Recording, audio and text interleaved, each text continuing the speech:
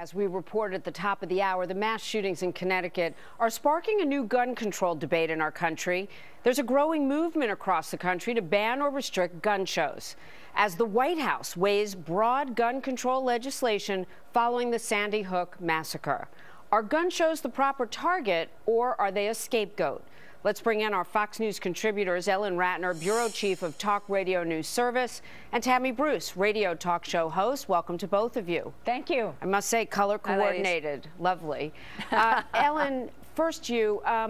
What do you think the White House has planned on gun control? I think that they're probably not going to do something as broad as I would do. I think that they are going to try and tighten up the restrictions that take place around assault weapons, 10 magazines, etc. I would outlaw anything except rifles, but I don't think they're going to be that tough. And Tammy, in terms of the gun shows, how do you see legal gun owners either benefiting or being hurt by any new legislation?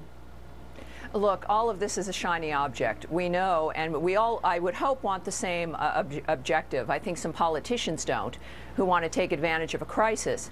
But we want this madness to stop. We also know suicides have eclipsed, are now the #1 cause of death for young people in this country, as opposed to car accidents, which they've eclipsed.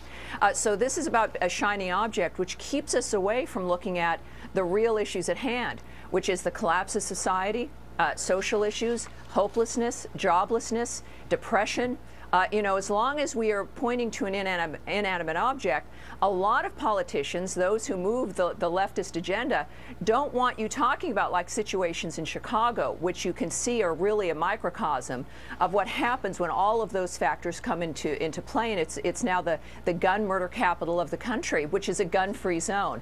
So we have to look at this, I think, because of the nature of us wanting to make a change.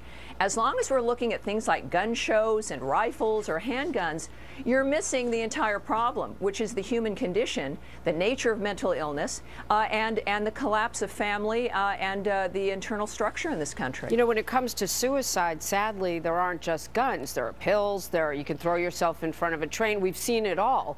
But Ellen, is there a compromised position that keeps our children and other adults safe? Because wait, I just want to say, keeping safe, I'm not referring to legal gun owners. Most of the crimes in this country committed with guns are illegal gun owners. Right. Look, I used to work in mental health for 20 years, and I can tell you, of course, all of those issues are very important, including the issue of poverty, including the issue of unemployment. Those are all important issues.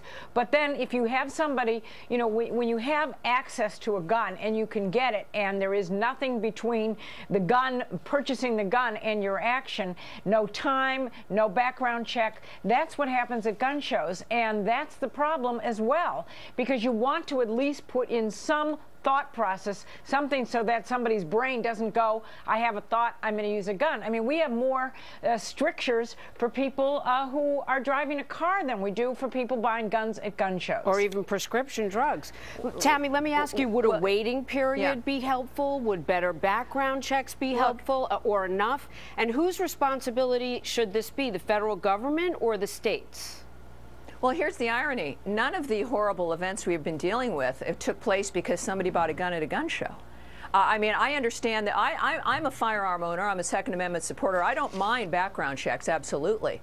But this is what is really revelatory, is that when you are looking at the people that commit these mass crimes, they commit them in gun-free zones. And in the one exception, which was Tucson, you have somebody who was so mentally disturbed, it took us a year to force him on medication to address the issues. So, you're looking at, again, distractions, because politicians don't want Americans to look at the nature of what's happened at the grassroots of this country. Well, you've raised that issue.